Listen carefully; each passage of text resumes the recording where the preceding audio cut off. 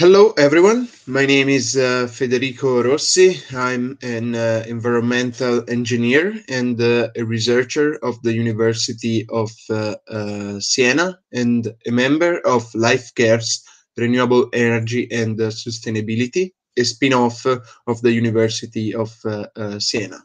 In this presentation, I'm going to describe you a little bit our team, the services we provide, and the aim of the spin-off.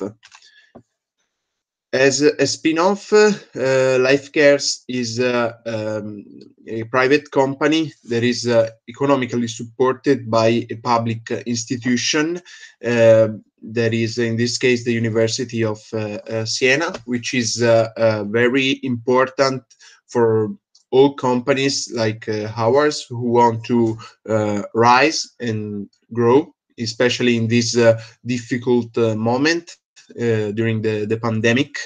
So it was a great opportunity for us to take this chance to found a new organization. So 8 members of the University of Siena, including me, have founded this company in 2020. All of us, let's say that we share a common vision of how future society should be. We all think that the concept of sustainable development and green energy transition should be fundamental for future society, and these topics are currently very important because many countries, including Italy, decided to invest a lot on them for the post-pandemic recovery program. And for this reason, we think that sustainability, including environmental, economic, and social sustainability, may represent a very important opportunity for both research and industry. So we are very glad to take part to this radical change with our contribution. Our team is composed of 8 members. We all come from the academic world. Adalgisa Sinikrop is our president and an associate professor of organic chemistry. Maria Laura Parisi is the vice president and an associate professor of physical chemistry. Riccardo Basosi is a senior professor of physical chemistry, and he also invested very important roles in the Italian Ministry of Education and many international research programs like Horizon 2020. The other members of the team belong to different backgrounds. For instance, I'm an environmental engineer. Giuseppe Di Florio is an engineer as well, but Lorenzo Tosti and Elena Busi are chemists, and Sabina Jetz is an agronomist. So this differentiation of our expertise is very helpful for us to guarantee to our customers the right figure to for their specific needs.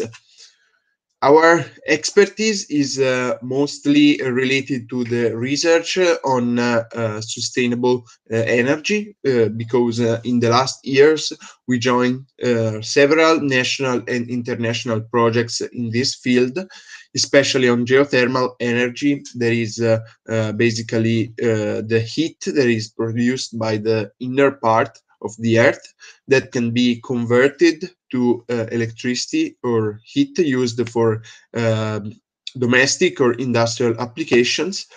This is considered a renewable energy source, even though there are some discussions about that, but it is really important for Tuscany and for Siena as well. Another research field that is very important for us is innovative and traditional photovoltaic.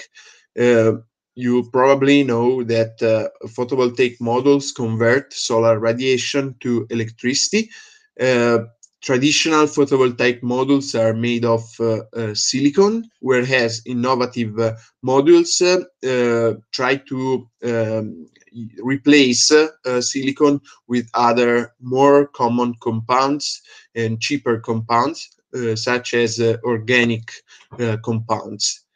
Um, Energy storage is another important field of research, because you probably know that some of the renewable energy sources, like solar radiation, is variable in time. Therefore, sometimes we can have an excessive production from photovoltaic, which may represent even a problem for the electric grid. Therefore, it is necessary to store this energy surplus and use it when electricity is not available. Um, and in such way, we can extend the range of utilization of renewable energy sources. Uh, our expertise is focused on renewable energy research, but thanks to flexible methodologies and software that we adopt, and thanks to collaboration and an exchange of information with our customers, we can deal with all the industrial processes. So our services are multiple. We can provide the calculation of the environmental and carbon footprint. There is basically the calculation of all the greenhouse gases emissions due to the life cycle of a certain product. Or we can also consider other environmental indicators, like the acidification or the ozone depletion or the materials depletion. Uh, for this scope, we use a specific approach that is named the life cycle assessment. We will discuss it a little bit later, but I can already say that this is a standardized and consolidated approach. In case this approach is applied when a system is at the design stage, we talk about eco-design, because in such way the product we are designing is thought from scratch to be sustainable for the environment, and therefore LCA analyses are much more effective. We also provide support for environmental audit and labeling. There are several companies that are interested in getting an environmental certification, because it can be very useful in certain types of markets. These certifications are released by specific companies or specific organizations that use our same methodology. For this reason, we can provide the support for those companies who are interested in getting these certifications. Another support we provide is the support for environmental communication, because a company who produces a sustainable product for the environment, or a university that proposes project that is oriented to a sustainability perspective, should express their results in the correct way. They should underline their environmental advantages of the product or the project they are proposing. And we can provide support for this thanks to our experience with publications and the international journals or other conferences. The last service we can provide is the life cycle costing analysis. This approach is very similar to the life cycle assessment, because the consumption of the certain materials or the consumption of energy represent a cost as well as an environmental impact. Therefore, using a similar methodology, we can calculate the cost related to the overall life cycle of a product, from the raw materials extraction to the cost for the disposal. Before going into detail of the terms and the methodology that I mentioned, I would like to explain a little bit more why we are so much involved in sustainable development and environmental sustainability, because we think that our the model of development of our society is currently not sustainable, because we are producing a huge amount of waste. The problem of plastics in oceans and in generally in water bodies is well known, but it is still unsolved. And there are a lot of other environmental issues related with waste, such as human and ecosystem toxicity. Uh, Another problem is the huge emission of pollutants.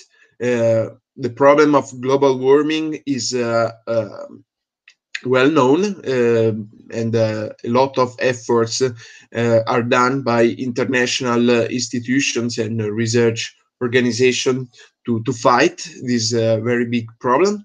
But there are also a lot of other different implications related to the emissions of to the environment, like the ozone depletion or the acidification. So these emissions can change the pH of the environment and get it much more acid.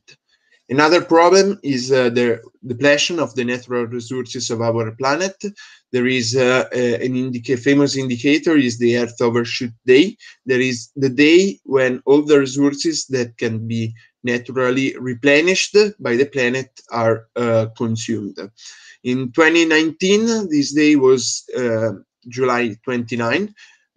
Actually, in 2020, it was a little bit later, because the pandemic unfortunately has slowed down all our activities. But of course, it is not the solution for to address the resources depletion. The real solution is moving towards a new paradigm of development, that is sustainable development. One of the main environmental problems of development is that it is really demanding from an energy point of view. It is development requires a lot of energy, and for such reason, the energy consumption worldwide is increasing really rapidly. As you can see from this dynamic chart, um, there are countries that are running really fast from this point of view, like China and India, but all the countries are increasing their energy consumption. Meanwhile, resources are decreasing very fast, and we have to turn the system to renewable energies if we don't want to be out of the energy that we need for the development. The consequences of climate changes can be really dramatic. The ice melting, migrations, extreme climatic events, the increase of sea levels, the desertification of a lot of areas of the planet, which determine the lack of water, fresh water, and of food, and wars for the few resources that are still available. This scenario can seem to you a little bit apocalyptic, but actually the consequences are already there, and I'm talking about hurricanes and huge wildfires that represent a risk for the environment, but also for risk for human health, for human life, and an economic risk as well, because it is very expensive, let's say, to recover from these terrible events. For all these reasons, the a lot of environmental sustainability programs have growth in the last years. The most famous example is the Paris Agreement of the United Nations, where 196 countries in 2015 have declared their engagement to keep the increase of the Earth average temperature below 2 Celsius degrees, or 1.5 degrees if it's possible, compared to the pre-industrial era. The engagement of world leaders is very important, but it is not sufficient. It is not enough to win this battle against climate change, and all the people have to contribute for this scope to really achieve the goals of the United Nations. Indeed, the United Nations proposed another initiative, that is the definition of the Sustainable Development Goals, a list of 17 goals to be addressed by country in order to become really sustainable. A lot of other national and international programs are have been proposed at national and international level by Italy as well. Um, According to our experience, the sustainable development goals that we are mostly addressing is the affordable and clean energy, whose main target is ensuring universal access to affordable, reliable, and modern energy services. Uh, for this perspective, renewable energies are really important because you may try to think about remote communities in an isolated place, not connected to the grid. In these places, sometimes wind or solar energy are the only abundant resource, and these resources allow to produce and self-consume all the energy needed by these people. Another important target is that of related to the energy efficiency, because all the energy systems, including those based on renewable sources, have an environmental impact that is related to their overall life cycle. Therefore, the only clean energy is that energy that we do not produce. And for this reason, reducing the energy waste, thus increasing the energy efficiency, is getting really important. Um, for all these reasons, life cycle thinking is very, very important to address these kind of issues. Life cycle thinking is a general approach that includes environmental, economic, and social sustainability. Life cycle assessment is part of this general approach, and it is a methodology to calculate the environmental impact of a product during its life cycle. It is already consolidated and standardized by ISO standards, ISO 14040 and 14044 regulations, and it is a methodology that allows to consider all the resources consumption and the solid, gaseous, and liquid emissions to the environment occurring over the system life cycle.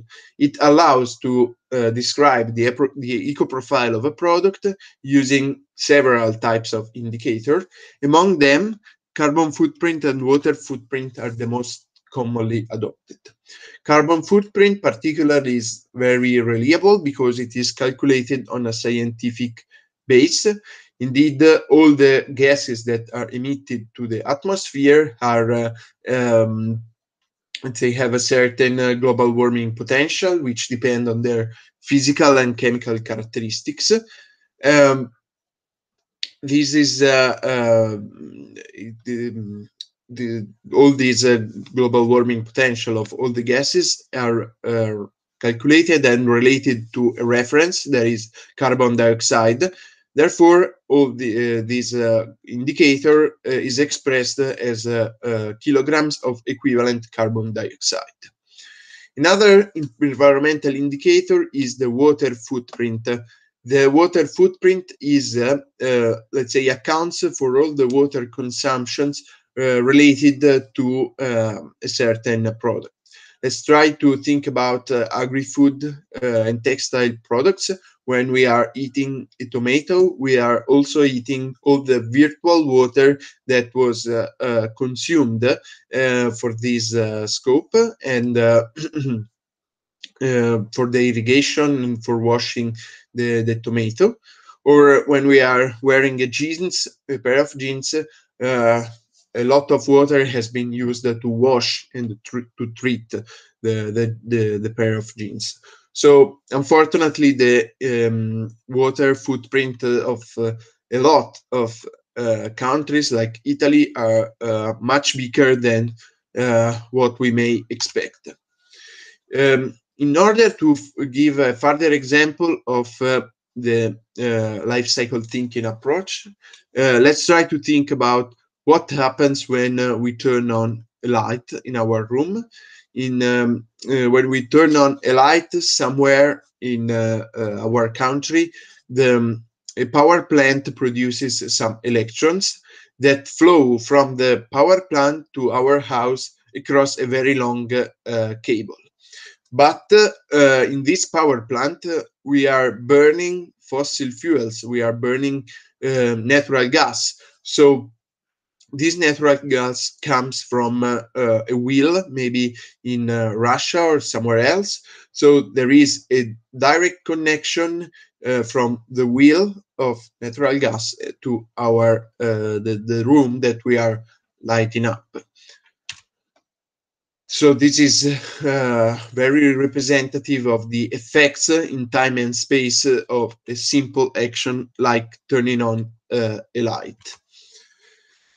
In this slide, I'm going to explain a little bit more life cycle assessment from the ISO 14040 perspective. According to the standards, this is a methodology composed of 4 steps: the goal and scope definition, where we are trying to answer why we are doing this analysis and for whom, and we define all the methodological assumptions that are required for the analysis. The second phase is the life cycle inventory. That is basically a list of all the materials and energy inputs, so the consumption of raw materials and the emissions to the environment occurring during the life cycle of the system. Those flows are listed and quantified. The third phase is the life cycle impact assessment. This stage allows to convert all the amounts that we listed in the previous phase to environmental impacts using different impact categories. This can be done through the product with some conversion factors that are named impact factors. The fourth phase is the interpretation. In this phase, we try to understand the message and the meaning of our LCA result that should be coherent with the goal and scope of the analysis. Therefore, the interpretation of LCA result may suggest to the analyst some changes to be applied in the previous steps of the model. One of the decisions we have to do when we design an LCA model is the system boundaries. The system boundaries include, let's say, we have to set all the processes, everything that is included in the analysis and what is excluded. The more general approach is the cradle to grave approach, where we consider all the environmental impacts related to raw materials extraction to the end of life. Sometimes this approach cannot be done, or maybe it is not reliable because maybe we are considering innovative technologies whose waste management is not yet very clear. So we can move to a cradle to gate analysis, or excluding the end of life, or focusing on just one phase or a few phases of the life cycle. For instance, the operation. This can be done, for instance, when we compare vehicles that are fueled by natural gas or oil or gasoline. In this case, maybe we can be focused on the operation of the vehicle because we are just comparing different fuels.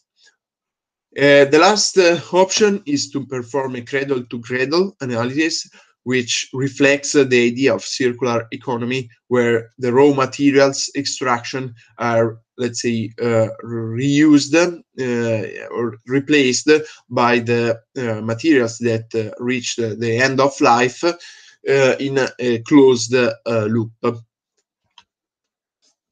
Over the system boundaries, in the goal and scope definition, we also have to define the function of the system. So, for instance, the function of a geothermal plant is producing electricity. The reference flow, that is the main output of the system. The reference flow of a geothermal plant is the electricity production. And byproducts. It is possible that our product system has multiple outputs. For instance, a geothermal plant may be able to produce both electricity and heat. The functional unit is of the analysis is a unit that is used to express the results. For instance, it should be coherent with the function, and if the function of the system is producing electricity, the functional unit can be set to 1 kilowatt hour. So the results are expressed as kilograms of equivalent carbon dioxide per kilowatt hour, or other indicators are all expressed per kilowatt hour. This is very important to compare different systems having the same function. For instance, we can compare a geothermal plant with a photovoltaic plant, or with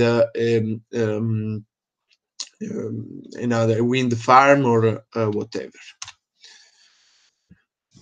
Okay, let's discuss a little bit how to show LCA results.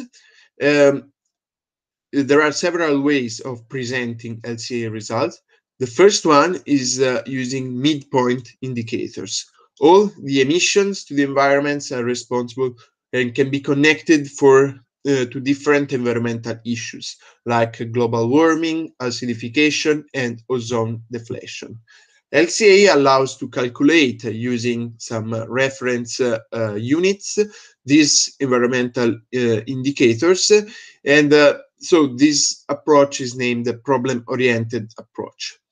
After that, all the above mentioned problems have some effects, have some damages to the environment. For instance, we have the 3 damage categories: damage for the ecosystem, for human health, and for resources. This way to describe the results is a damage-oriented approach, and it is named endpoint impact, endpoint environmental impacts. It is also possible to summarize all the impacts to the environment using a single score, a single environmental impact value expressed as eco points. That is a unit that, through the normalization and weighting of the impacts, allows to summarize all the impact and damage categories. Moving from the midpoint indicators to the single score, we are adding uncertainty to our model, because every step we use conversion factors that have a certain uncertainty, even though these methods are all standardized by internationally recognized research organizations and universities. Um, Indeed, it is not possible to really say what are the effects of global warming to the human health in terms of number of years of life lost. The choice of the the way to express the results are also depends on the target audience of the analysis. So LCA results can be used to compare different solutions and determine which ones are the most, let's say, the most sustainable for the environment. So it is a support for decision makers. Uh, so what do we need to make a life cycle analysis? An LCA analysis requires several data. We need some background data that are generally contained in a database. The most common database is EcoInvent, but there are a lot of different databases. All these databases contain all the background information we need to build our model. For instance, if our customer is consuming a certain amount of electricity, we need to know what is the environmental impact of that electricity. The amount of electricity consumed by the customer is a primary data. So we need background data to build the model, but then the model is composed of primary data, possibly provided by the customer. Moreover, we need the calculation software like Sima Pro that allows us to perform the calculations and the life cycle impact assessment. And then the last ingredient of the recipe is the technical and scientific background of the LCA analyst, who should be able to interpret the results and providing suggestions for improvements of the LCA models or for the product we are considering. As you can see in the previous slides, there are several approaches to perform a life cycle analysis. The European Commission and the Joint Research Center is trying to provide a unified and a single approach that is named PEF, or Product Environmental Footprint, or Organization Environmental Footprint, if we are considering the life cycle of organizations instead of products.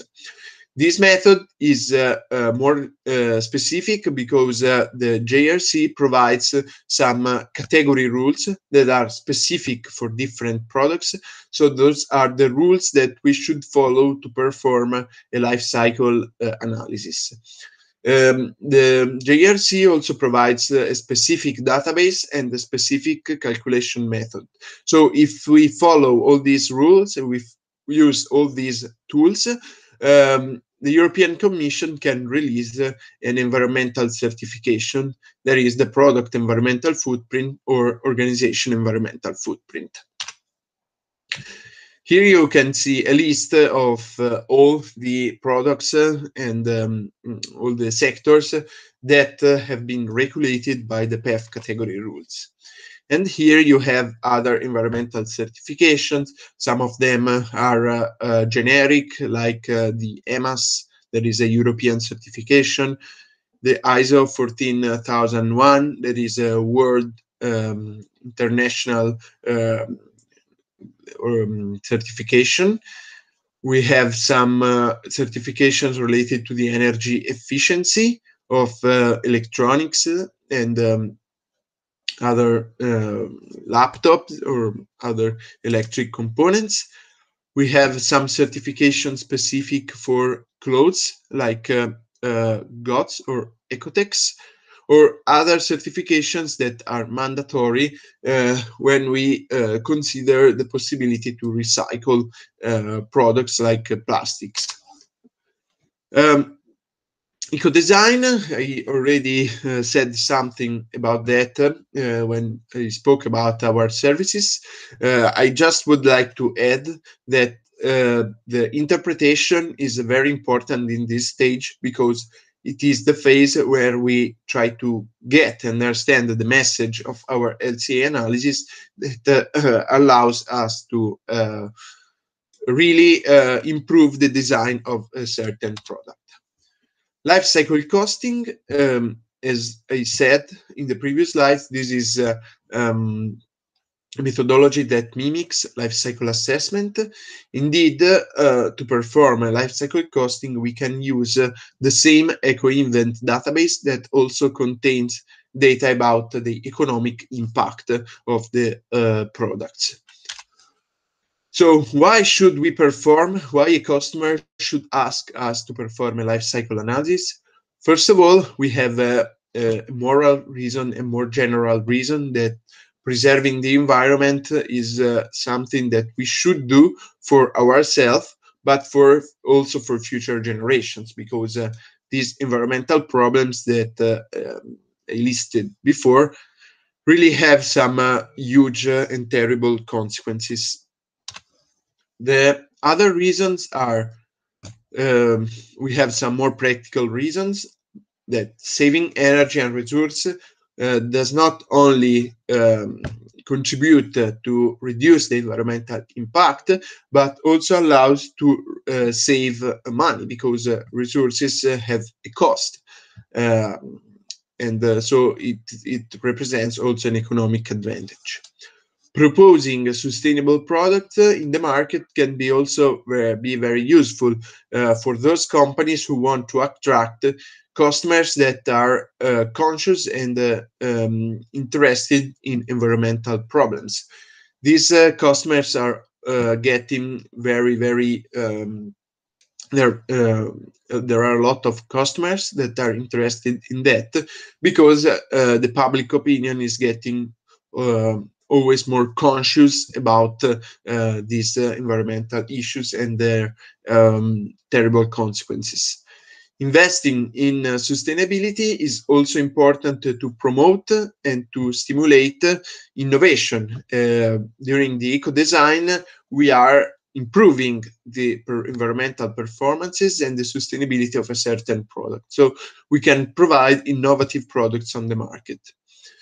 And at the end, depending on the legislation of certain nations, we can have different types of advantages from the administrative point of view. In this slide, now I'm gonna show you a very short summary of some case studies. This is an example of a geothermal power plant. Um, Particularly, it is a geothermal power plant at the design phase, though this is an example of eco design.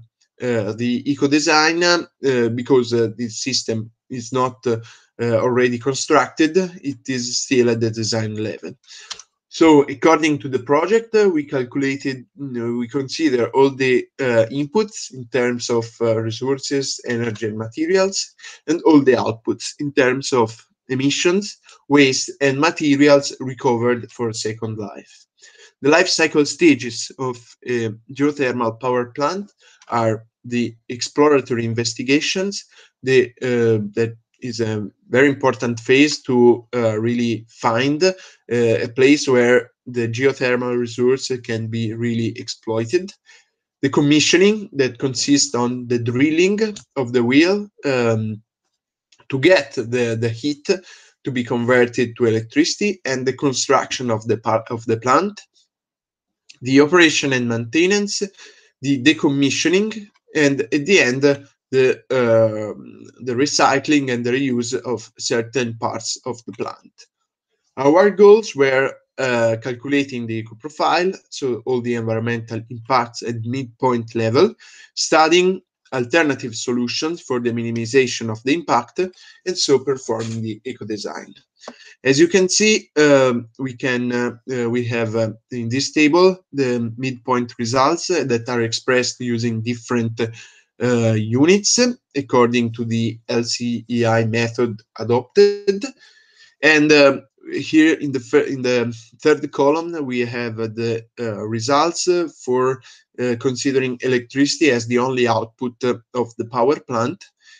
We have then a second column where we consider the combined production of heat and power. So basically, the approach that we used is to avoid the environmental impact of heat produced burning natural gas. So we can have actually some negative impacts because we are avoiding the impacts of alternative heat production. And then we can present and compare our results with those of the energy mix. So the electricity that we can withdraw from the grid. We can see that the geothermal power plant is really sustainable from the environmental point of view because all these environmental indicators are all the environmental impacts are lower than the energy mix, excluding the mineral, fossil, and renewable resources depletion that are concentrated during the construction of the power plant. Summarizing all the inputs, so all the results to calculate a single score, we can see that the overall eco profile of a geothermal plant is much more sustainable than the energy mix in Italy. Now I'm gonna describe you another example of eco-design for PV plants. This is a theoretical, let's say, analysis where we compare the eco-profile of a PV plant assisted by storage in several countries of Europe: Denmark, Spain, France, Greece, Hungary, Italy, Portugal, and Romania. Um, for all these countries, we consider a reference energy consumption over the year for a residential user composed of a family of 3 people. And this parameter, that is the equivalent operative time at full power of the PV plant, that is basically proportional to and representative of the solar radiation availability. I'm not going to describe in detail the equations for the design of the PV system and of the capacity of the storage system. At the end, by applying all these 2 equations, we can get the solar home system, so the size of the PV system and of the battery bank in our PV installation that is named the solar home system. So the following step is calculating the performances of the PV system, namely the how much energy we have to consume from the grid, how much energy we are producing and self-consuming, and what is the lifespan of the energy storage systems. All these outputs contribute at the end to the calculation of the eco profile of our PV system, because the environmental impact is expressed per kilowatt hour of output of electricity supplied to the load, to the electric load. So we need to know both the configuration and the performances of the PV system. And EcoInvent is the database that we used to perform the analysis. OpenLCA is the software, and then we get the environmental impacts. So we can compare the results for different countries. We can see that in Italy, in Romania, in Hungary, and in Portugal, the best battery is a battery composed of nickel, cobalt, and aluminum, whereas in Spain and Greece, the best battery is composed of nickel, cobalt, and manganese, whereas in France and Denmark, the best solution is using the electricity for the grid. So I hope that after showing you, let's say, what our Lifecares can do, if you have curiosities about that, you can always contact and search for our company on the website, Lifecares SRL, and you can, if you want further details about our services, please contact us. Thanks a lot for the attention.